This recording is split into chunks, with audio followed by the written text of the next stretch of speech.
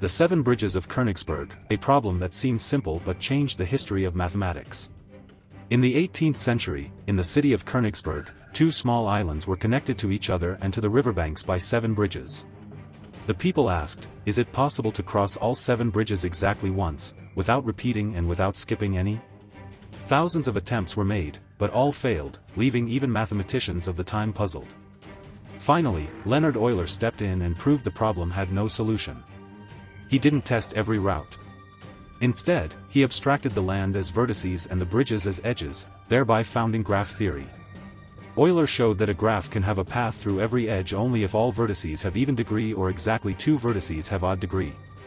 With 7 bridges, this condition wasn't met, so it was impossible. Today, graph theory has become the foundation of the internet, algorithms, and artificial intelligence, proving that a simple riddle gave birth to a new mathematical era.